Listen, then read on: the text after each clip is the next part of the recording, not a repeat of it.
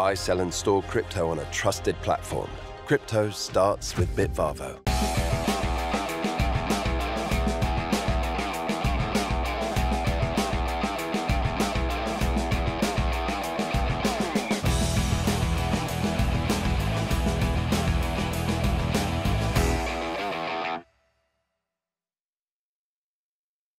Hey folks, my name is Addy Osmani. I'm an engineering manager working on the Chrome team at Google. And today we're going to talk about the future of performance tooling. You may know me from the internet for posting about DevTools features and talking about performance, but I've gone through the pandemic the same way that everybody else has. It's been a long pandemic. There have been a lot of folks recently announcing they have new jobs. I too am excited to announce my new position. It's the fetal position. I've been in it for some time. I'm probably going to remain in it right after this. The last 2 years were a good dry run. Now, as I mentioned, I tend to talk a lot about things like JavaScript and JavaScript bundles, but today I wanted to take a step back and focus on user experience. Now, users often experience web pages as a journey, and there's a few key moments to it. There's, is it happening? Is it useful? Is it usable? And is it delightful? Delight can mean making the experience more pleasant through adding things like animations. Now, as I mentioned, I love sharing DevTools tips. And one thing a lot of folks don't know is that DevTools actually has an animation inspector built in. Here it is in action. You can use it to modify the timing of animations, delays, durations, and so much more. Here it is working against a page transitions app by Sarah Drasner. I love the animations inspector. It's one of my favorite features. Now, sometimes folks will ask, well, are there efforts to bring such APIs to the platform? Jake Archibald had a great talk about a new page transitions API. And here's a cool demo of it built by the community. So we have a shared element transition here. We're clicking on a URL. It's taking us to this page. We're going back, and you'll see that both the URL bar is changing as well as giving us these beautiful animations. Now, there's a lot of work left to do to support things like page transitions in the animation inspector, but we can already see things like being able to play back these animations and see like all of the different kinds of motion we are adding to our pages. Really powerful stuff, and I love it. So on to our main question. What does the future of performance tooling look like? Now, I think it's three things. I think it's user-centric, actionable, and contextual. Let's start off with user-centric.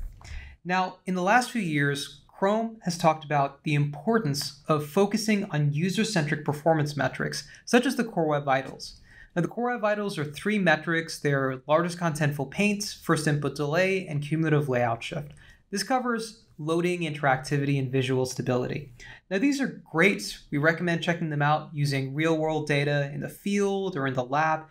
But there's a lot more that we can do to bring how we think about performance closer to the user experience.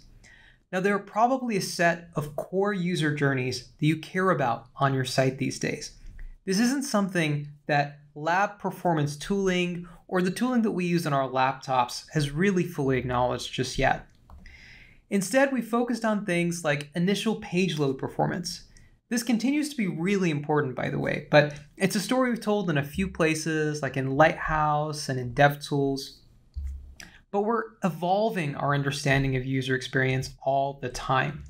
Now, if you look at the Core Web Vitals metrics, some of them are already thinking about, that post-load performance, including things like layout shifts that might happen after the initial page is settled.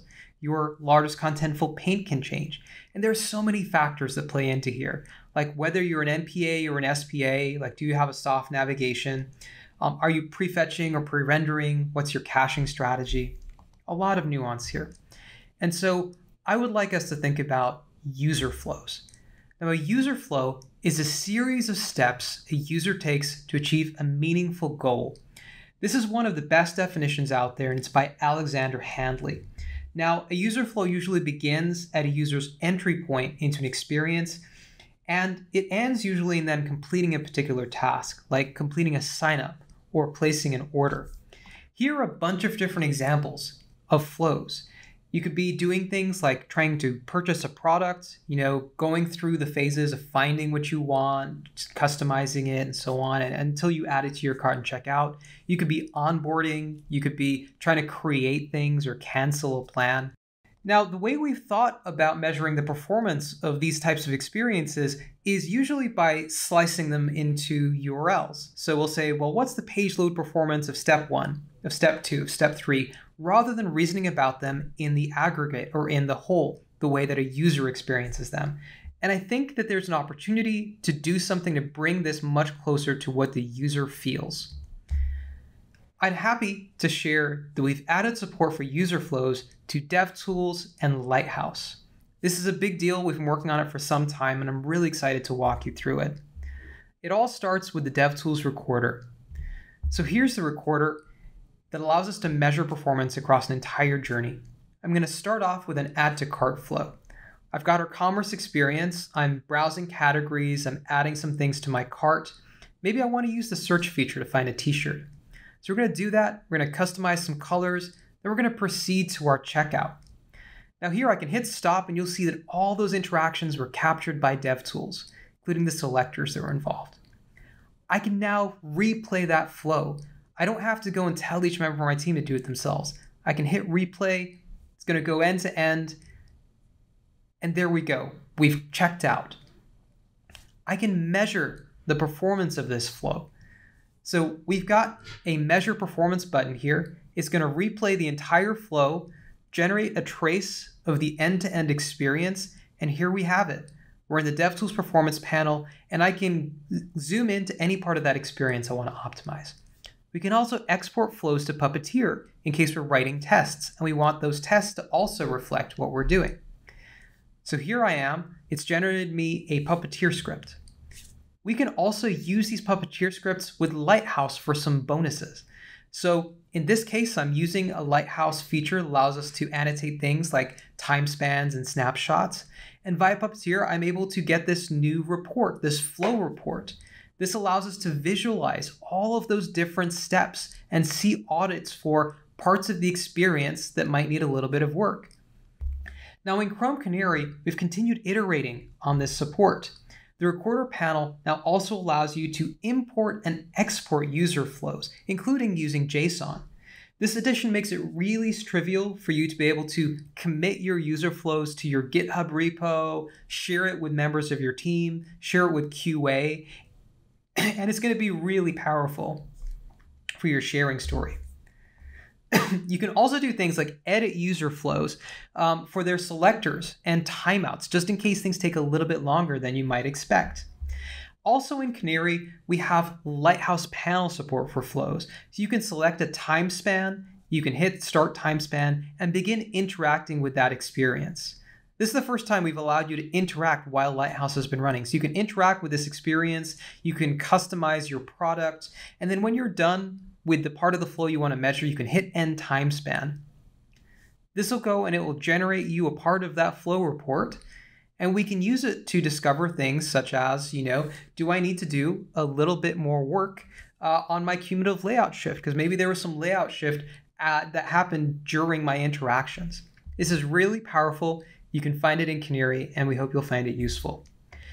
Now, another question we had after working on flows was, what if you could use flows with other tools? I'm happy to share something very experimental, very exciting. I love using web page test, and the web page test team put together a handy DevTools recorder to web page test scripts repo that you can check out. So let's say that I've exported my flow to a cart.json file using one of the previous steps. I can use this with this script. This is what the output kind of looks like. It's not that interesting, but we're just going to skip ahead. And let me show you what this enables. We can paste this into our web page test run. And now I can reason about my entire user flow. I get performance insights for my navigations, for my clicks. I get film strips. I can see the visual page load process for any of my steps. I'm able to scroll down. I'm able to use any of the great web page test waterfall features for understanding bottlenecks. All of this is really, really great and gives us a step towards tooling interop, which I'm really excited about. Here, for example, we can see, we've also got features like the web page test videos, which I love using. Now, another question that we asked ourselves is, what about cross-browser testing of flows? Maybe you know where we're going with this. So Cypress.io is a user-friendly test automation tool for end-to-end testing. It's great for things like UI testing, regression suites, integration, and unit testing. Now, the Cypress team has a special new package that can export Cypress tests from Google Chrome DevTools recordings. Let's say we take our cart.json once again, and I want to run it with Cypress. I'm going to use the recorder conversion package on my cart.json. Let's go ahead and say we've got that done. We're going to now run Cypress. Let's see what happens. So npx Cypress open, it's going to open up a Cypress window. I can select a browser here. So I'm going to select Firefox. Our users.spec.js is the converted Cypress script. And here I am with the flow I recorded using Chrome DevTools, and it's playing back my whole flow in Firefox. This is so cool. I'm able to go to all of the different steps and sequences that were involved in this flow. I can debug, what cross-browser might be working well or might not be working well. And it's just really powerful that you get this kind of cross-browser interop almost via such tooling. It's really, really cool. Now, if you happen to have a Cypress account and you have an API key, you can do things like use record to persist your flow recording to your Cypress dashboard. So here's an example of that. I am going to just go and show you something I did earlier. Here we've got our add to cart experience, and we can see what we just, we're demoing. Here is a video of that experience. I can share it with others. I can play it back. I get the same kind of Cypress experience I would get if I was custom, creating these flows myself. So really, really powerful stuff. I hope you'll check it out. Next up, we have actionable. Now, I mentioned earlier that I was excited to announce my new position. This is also kind of how I look when I'm looking at performance traces in DevTools a lot of the time. I love DevTools, by the way. Now, when people often look at the timeline, the performance panel, they find it daunting. They almost want to cry. I sometimes cry when I'm looking at the performance panel. Did you know that there are something like 17 muscles that get activated when you're crying? 17 muscles. It's great for fitness. Yeah, I've been doing some of that during the pandemic too. I'm not going to lie. Now, when you're looking at the performance panel, you've often got a lot of data here. Here we've got a long task. And if you've ever wondered why time to interactive isn't great, it's often because long JavaScript tasks are keeping the main thread busy. Now, a good piece of life advice is if JavaScript doesn't bring users joy, thank it and throw it away. I'm pretty sure this is from a Marie Kondo special. She didn't say, in fact, say JavaScript. But I think this is good kind of evergreen advice. Now, we've been doing work to try and making sure that tools like Lighthouse are as actionable as possible for the Web Vitals. And if you haven't checked out Lighthouse recently, we've got all sorts of audits that can help you do things like identify your long main thread tasks or what your large layout shifts are. And we try to make this experience quite visual and try to pinpoint exactly what DOM nodes you might want to pay attention to. Now, we talk about interaction readiness quite a lot, and I wanted to talk to you about input responsiveness for a moment. So what is responsiveness? Responsiveness means understanding how quickly web pages respond to user input. Now, this can mean things like when I try to open the menu on a website, how long does it take before anything actually happens? Or if I'm trying to add something to my cart, how long does it take before I can actually see that my item has been added? These are all important steps in a user flow. Now, we've been working on a new interaction readiness metric, and we call it interaction to next paint. This is a new experimental responsiveness metric. It measures runtime responsiveness, full interaction latency, and includes things like taps, drags, and keyboard input events as well.